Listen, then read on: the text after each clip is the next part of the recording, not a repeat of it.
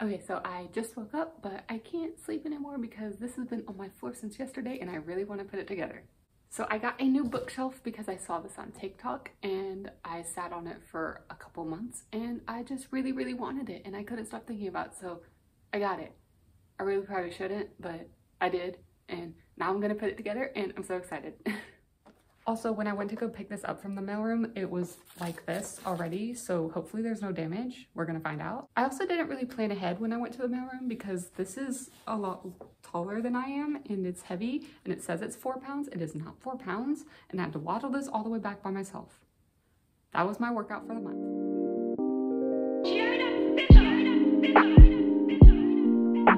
Okay, so there are a couple nicks and scratches, probably from that damage here. And then a little dent in the side there.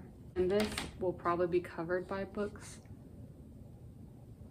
Oh well, it's fine. Luckily, I think we have all the hardware. I don't think anything's missing. Unluckily, the instructions are not very instruction-y and they're in Chinese. I did read a review when I ordered this saying that the instructions kind of sucked and it was kind of figure it out on your own. Hopefully I'm smart enough to do that. Like, all of these screws look like they're the same screws, which helps. Yeah, and then they gave me a little screwdriver and for some reason a glove, like a tiny little person glove. Oh, it probably fits. Like, I don't know. What is this for? Do they like...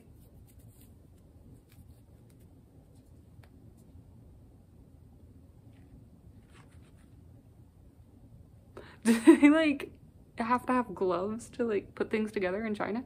Step 1 looks pretty self-explanatory. This is the bottom base and it's the underside, and you just put these little floor pieces on with screws.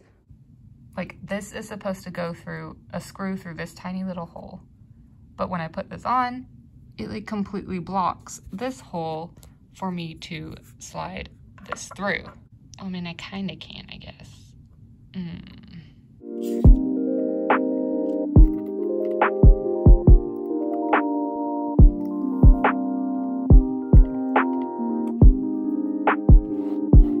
And because I read the reviews, I know that which direction to put these on because the bottom section of the shelf is taller than all the other sections. So I need to make sure I put the tall side on the bottom every single side.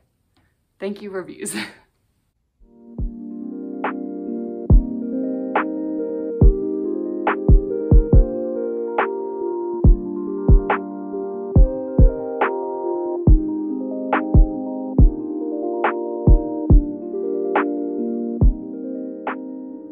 Okay, that was a little difficult to do by yourself because you're putting on such long sides and they're like falling into each other because they're like levitating and nothing's holding them up.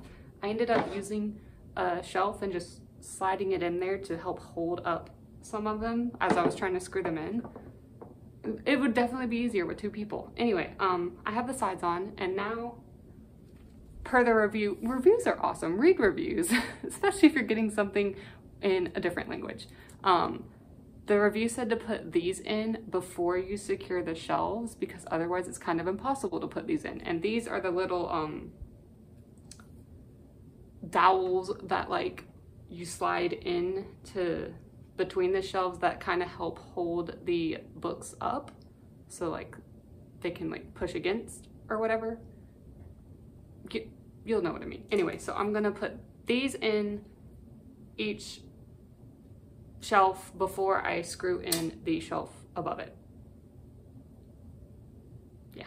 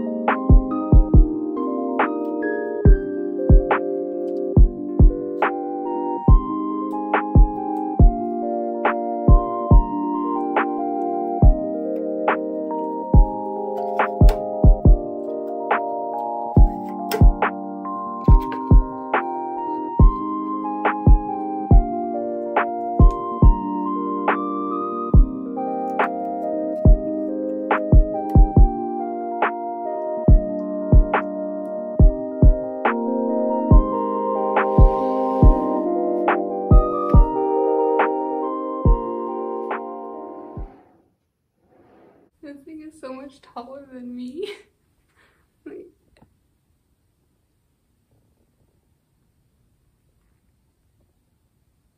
It's so like Japanese aesthetic, and I plan to put manga on it. Not a fun part of decorating.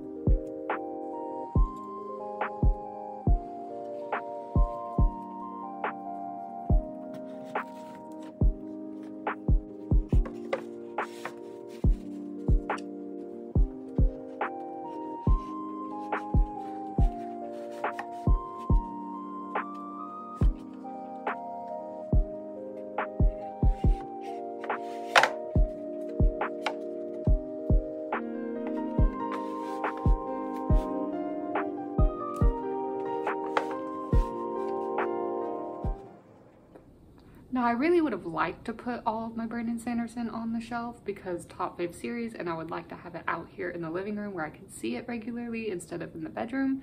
But as you can see, they're all drastically different sizes and editions, and I have tried for like 30 minutes to fit them on in an aesthetically pleasing way, and they ain't doing it.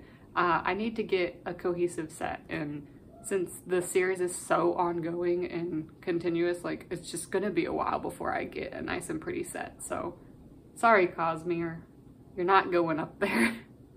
Also, can we take a minute just to discuss the view right here? Because you know I saw that at the store and I had to get it.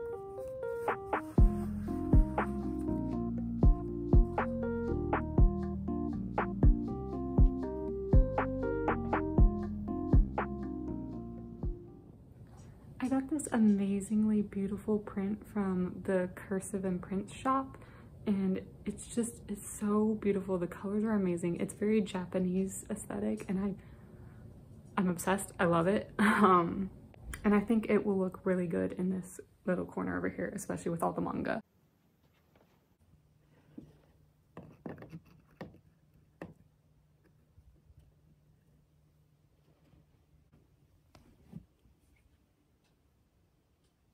plan is to hopefully this gets enough sunlight over here because the window's so far away. I'm kind of worried, but if it can grow, it would be really nice when it gets big and it starts like drooping down. That will look really pretty over the wood. And since we couldn't fit any of our Cosmere books, we might as well at least put our little Suni pup over here. He's so cute. Here's a brief view of the shelves in my bedroom, just so you know, when I say I have way too many books, I am not lying. This is probably my favorite thing on my shelf, and it is Hamtaro, and I love him, and I will forever love him. Here is Mbot, a spaceship who is the second best AI. Actually, it's a close tie between him, Aiden, and Mbot for my favorite AI characters. They're both really good. Mbot might be better depending how the Skyward series goes. This is my little hairy coo, Hamish. Say hi. This is an if you know, you know. So if you know, let me know.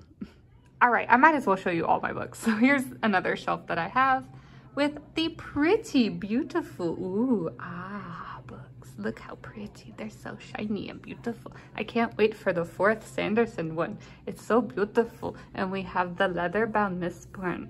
Oh, so nice.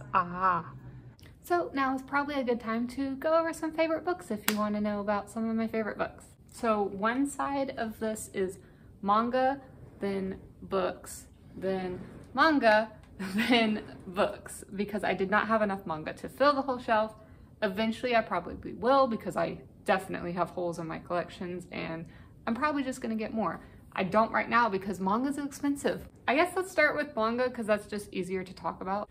Obviously my Bungo stray dogs, my babies, that is going to get more. I do not have that many of the manga because money. I actually try to go to a secondhand bookstore as often as I can and try to only buy them when they're on discount. And I got most of the ones I have at like $3. I know, amazing. Also, look, little Shuya. Love him. Some of these are actually not even mine. I'm borrowing some of these, but you know, whatever. So Bungo will get bigger. Then I have just a bunch of random ones. In my youth, Blood Plus was a very big anime in my life, so I have some of those. Moving on to the other manga, I have my Beastars collection, which is almost complete. I need like 6 or 7 more, and then that will be done, and I'm so excited to have that complete, and I love Beastars, and I'm going to be Haru with my bestie Legoshi at DragonCon this year, and so excited. I have the complete set of Fruits Basket, which was the OG manga that got me into manga. This was the series that started it all, and it holds a special place in my heart, and I love it. And I love the Zodiacs and all the little animals on the back. Well, she's not an animal, but I love them. This manga is a complete set thing. It's like just one story. This makes me sad, it makes me cry, I love it. I love things with really weird names. So when I saw I Want to Eat Your Pancreas, I was like, oh, need to have it. Now I have my book collection, and at the top of one side I have the Ali Hazelwood collection. These are all very science-centered books, academic-centered, women in STEM, and they are ace and demisexual rep, and I freaking adore them. They're very similar in their setups, like they're very similar patterns, but if you like the first one, you'll like all of them. Like if you like that setup, then it's good. And like I said, I love the sciencey nerdy girls, and I love the ace demi rep. My all-time favorite MLM contemporary romance book, Red, White, and Royal Blue. The movie just came out. It wasn't as good as the book, but it still hit me in the feels because the chemistry between Alex and Henry is... But the book is the most beautiful. The movie was lacking the emotional impact of the book and all the deep, in-depth inner monologue and everything, and the realizations that come out throughout the book, and the self-discovery, and also the acceptance by others. And it's so heartwarming. It's so beautiful. I highly recommend this book. Then I have my little sci-fi shelf here. I actually have a lot more sci-fi, but these are just the ones that fit on the shelf. Illuminae Files, the trilogy, is one of my favorite sci-fi books and series, simply because the style of the book like is just so unique.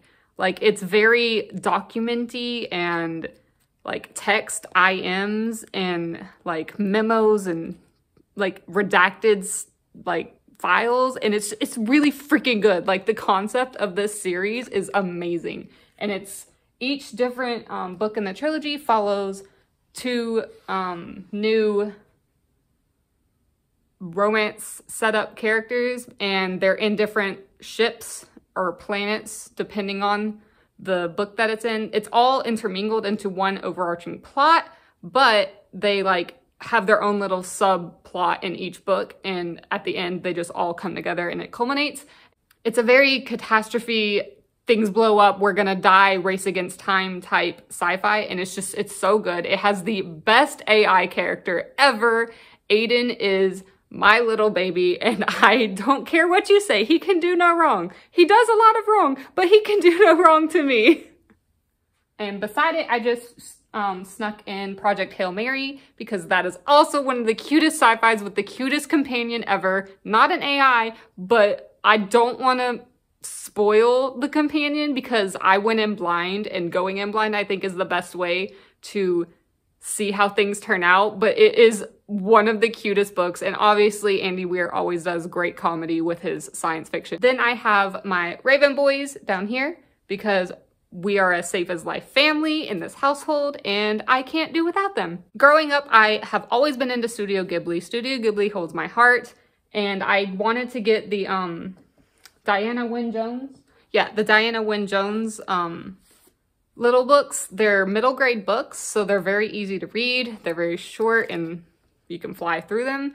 But there's like 3 that inspired Howl's Moving Castle, and this one actually is my favorite. I don't know if that's a bad opinion or not. Howl's Moving Castle is really good and I enjoyed it, but House of Many Ways is super whimsical, and I loved the character development, and I just loved the whimsy. Like, it's a really cute book, and it doesn't have Hal and Sophie in it. Like, they pop up, they like cameo in it, but it's following a different character, and she's a young girl, and she's a wizard's apprentice, and it's really cute, and it's a house that has doors that lead to various different things, and she gets lost and things happen, and it's beautiful. All right, I feel like it's about to storm and it's getting darker, so I'm gonna try and like hurry up. This shelf is just really cute books that I love. The House in the Cerulean Sea. I describe this book as a cozy, warm hug. I cannot recommend this book enough. It is the cutest little found family that you could ever hope for, and there's queer rep, there's ostracization. It's about children that just want to be accepted by society, no matter what society's view of them could be based on the role that they're supposed to play. It's a very like nature versus nurture type setup, but it's so cute. It's so cute. It has a curmudgeon old dude that his heart thaws for these adorable little monstrous children, and I love it. I love it. Chauncey is the best character. He is a little green blob whose only dream in life is to be a hotel concierge. That's all he wants. It's the cutest thing in the world. And also, I got to meet TJ Klune at YALLFest, and I got it signed, and he signed it Be Like Chauncey. So this is my baby. I need to get the 3rd book of TJ Klune's in this like kind of realm, because I really love that the spines all have houses on them and they look really cute lined up together. I love it. A Man Called Ove, like the most beautiful tale of a curmudgeon old man who, again, his heart thaws for the family that moves in next door. He is a very grumpy guy. He has lost his way after his wife's death, and he doesn't know what to do with himself, and he wants to just end life. But he finds this family, and they bring little moments to his life that interrupt his plans and make him frustrated, but it's just the most heartwarming story. And there's a cat, and I cried so much at the end of this, and I cannot not have this book. Like, I can't words when books make me emotional. Like, this book is so good. This is a good emotional purge book, and I highly recommend. My Name is Memory is a beautiful book. It's sentimental to me because of how I got it, but it's also just a beautiful book. It's a very unique reincarnation fated lovers books where these two people are fated to be together and they keep dying because of various circumstances, and their lifespans don't usually match up at the right time, but they always find each other when they reincarnate, and it's just a really unique story, and I love it. All right, coming down low because I don't want to pull these out, but Once Upon a Broken Heart trilogy, the third one will be out this year. One of my favorite trilogies yet. Like, Stephanie Garber really has found her way in, like, Caraval was okay. I liked it, I enjoyed it, I read it. It was a cool circusy type story with fated gods and everything. But the Once Upon a Time trilogy, or Once Upon a Broken Heart trilogy, is everything I needed. It's whimsical, it has vampires, it's like enemies to lovers, rivals to lovers, like having to work together, forced proximity type thing, and it's the doomed male character lead that has given up on love, but love is worming its way right back in there, and I cannot stress how much this book is beautiful.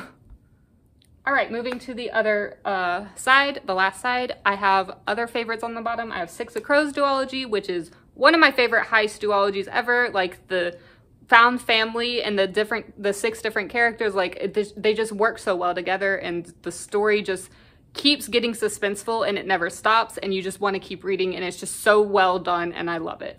The Song of Achilles is probably my favorite MLM book ever, which is saying something because I'm really bad at picking favorites, but I annotated the heck out of this chunker. Like, I love this book. The end of this book, I have never yelled so much. I'm not going to say if that's a good or a bad yell because I don't want to spoil it. I'm sure everyone's heard of this book by now, but I have never physically yelled and, like, gasped so much at an end of a book than this book.